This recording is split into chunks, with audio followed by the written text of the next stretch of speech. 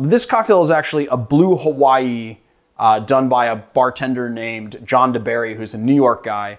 And what he does a lot of is strip down old school cocktails to their like basest elements. Super simple. First thing we're going to do is just 3/4 of an ounce of pineapple juice, 3/4 of an ounce of blue Curaçao. I'm using the Giffard today.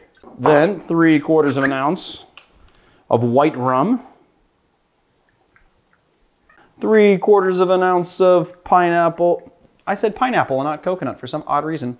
Coconut liqueur. And then we're just gonna add it to this tin, give it a nice shake. Well, I say goddamn, this is gonna be blue. Look at that. There you have it. John DeBerry has delivered a wonderful blue drink for you guys. See you guys on another time.